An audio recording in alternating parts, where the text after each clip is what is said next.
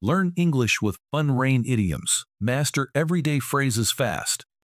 John stood by the window, watching as a single raindrop hit the glass. He knew what would happen next. More drops would follow, and soon the rain would cover everything. "Here it comes again," he whispered. In the UK, the weather was always changing. But one thing never changed: the rain. His phone beeped. It was a message from his cousins, Emily and Paul, who lived in Canada. "What is the weather like in June?" they asked. John smiled as he read the message.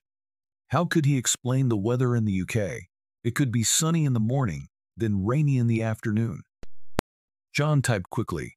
"It's hard to say. Sometimes it's warm, and sometimes it's cold. You should bring both a jacket and a raincoat. You will need them." He pressed send and laughed. His cousins had no idea what the weather in the UK was like. It was always full of surprises. John looked back at the window.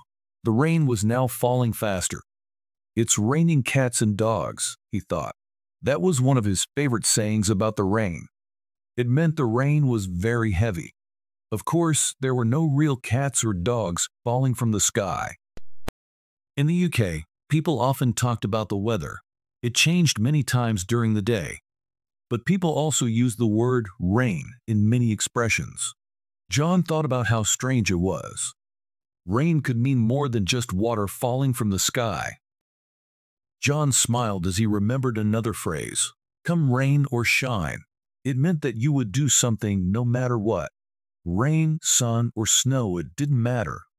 "I will visit my cousins come rain or shine," John thought. He knew that no weather could stop him. The rain outside slowed down a little. John sat by the window, thinking.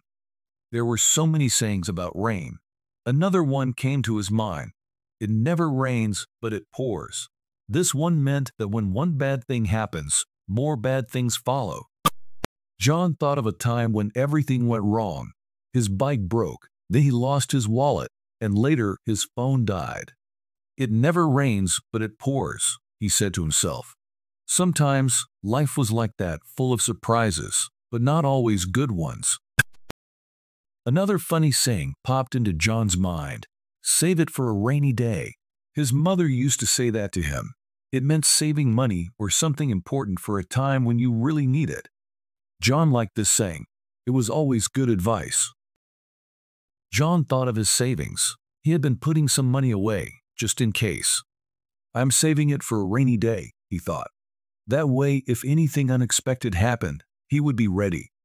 His mother's advice had been very helpful over the years. The rain outside finally stopped. John looked up at the sky.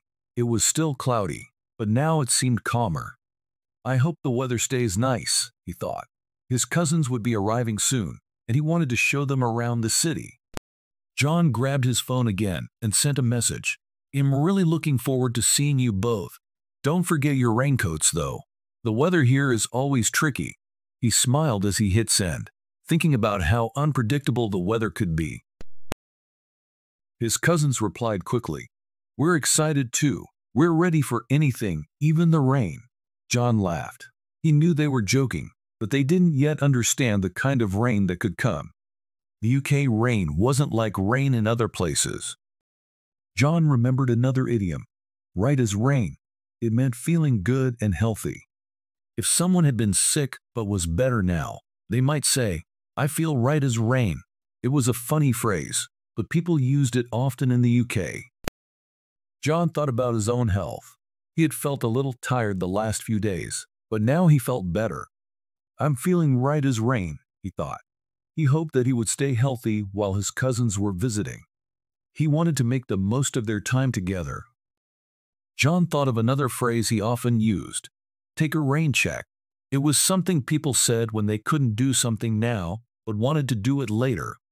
For example, if a friend invited you to dinner, but you were busy, you could say, "I'll take a rain check." This phrase originally came from sports. If a game was canceled because of rain, fans were given a rain check, a ticket to come back another time. Now, people use the phrase in everyday life, not just for sports, but for any plans they want to postpone. John looked at the clock. His cousins would be arriving in a few hours. He decided to take a quick walk outside, now that the rain had stopped.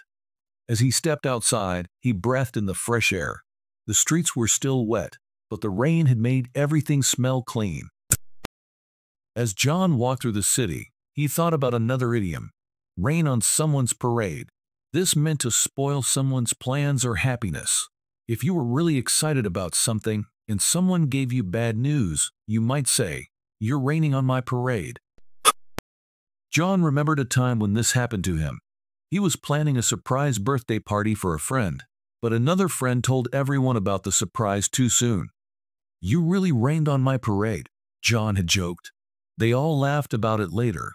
As John continued his walk, the sky began to clear. He could see a few patches of blue between the clouds. Maybe it won't rain again today, he thought. But in the UK, you could never be too sure. The weather changed quickly, often without warning. John reached the park. It was still quiet after the rain. Only a few people were walking around, enjoying the fresh air. He sat on a bench, thinking about how much the weather influenced life in the UK. Rain was always part of the conversation. John loved talking about the weather with people. It was always a good topic to start a conversation. And in the UK, there was always something to say about the rain. It was more than just water falling from the sky. It was part of everyday life. John checked his phone. His cousins had just landed and were on their way to meet him.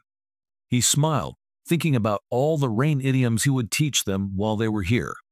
They would soon learn that rain in the UK was more than just weather. As John walked back home, he thought about the last idiom he wanted to share with his cousins: raining cats and dogs. It meant that it was raining very heavily, but it had nothing to do with real cats or dogs. It was just a funny way to say it was raining a lot. John remembered the first time he heard this idiom as a child. He imagined cats and dogs falling from the sky and laughed. Now, it was one of his favorite sayings. He used it every time there was a heavy downpour, like the one earlier that day. As he arrived home, the rain started again. John looked up at the sky and smiled. "Raining cats and dogs," he whispered to himself.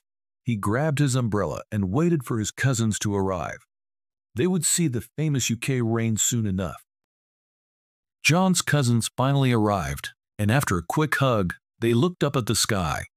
"Wow, you weren't kidding about the rain," Paul said, laughing. Emily added, "It really is raining cats and dogs." They all laughed as they hurried inside to escape the downpour. Inside, they sat down and warmed up with some tea. "You know," John said, "here in the UK, we don't just talk about rain when it's falling. We use rain in many different ways to describe life." His cousins looked curious. "Like what?" they asked. Inside, they sat down and warmed up with some tea. "You know," John said, "here in the UK, we don't just talk about rain when it's fell." John began to explain the rain idioms he had been thinking about all day. "Come rain or shine," he said, means you will do something no matter what happens. It doesn't matter if it's raining or sunny, you'll do it anyway. His cousins nodded, listening closely. "Ling, we use rain in many different ways to describe life." His cousins looked curious. "Like what?" they asked. John continued, "There's also it never rains but it pours. This one means that when one bad thing happens, more bad things often follow. It's like when life throws a lot of problems at you all at once." Paul nodded. "That sounds like a rough day." John laughed. "Yeah, but we also say save it for a rainy day, which means to save money or something important for the future when you might need it. My mom used to say it all the time." Emily smiled. "That's really good advice." John went on. "And then there's right as rain. This one means feeling good and healthy. If someone is sick but getting better, they might say I'll be right as rain soon. It has nothing to do with real rain, but it's a common phrase." Emily asked, "What about when you can't do something right now but want to later?" John nodded. "Ah, that's when you say take a rain check. It's like saying not today, but maybe another time. It's a polite way to postpone plans." Paul laughed. "That's useful. I'll definitely use that one. John smiled. There's one more rain on someone's parade. It means to spoil someone's fun or plans. If you tell someone bad news when they are happy, you are raining on their parade. Paul thought about it for a second. So if I tell someone something sad when they are happy, I'm raining on their parade? John nodded. Exactly. It's like ruining their fun. Emily smiled. I like that one. It's funny, but it makes sense. They all laughed and continued talking. The rain outside slowed down again, but John knew it would return soon. Well, I think we've covered all the rain idioms for today, John said. But now, we have to get ready for tomorrow's plans. As they sat there, John realized that learning English could be fun, especially with idioms like these. He smiled. By reading stories like this, we can learn new words and idioms while having fun. Paul and Emily agreed. John continued, English idioms can be tricky, but with practice, you will sound more like a native speaker. And you also learn about culture, like we did today with rain idioms. Emily nodded. I think I learned a lot today. Paul added, yeah, it's cool how language and culture mix like that. And now, I feel more confident using these idioms. John smiled. That's the power of stories. You learn English and culture together in a fun way. John finished his tea and stood up. Well, I'm glad you both enjoyed learning. Don't forget to like this video and subscribe to our channel for more fun stories. Come rain or shine, we'll have more to teach you. They all laughed, feeling excited for their next adventure.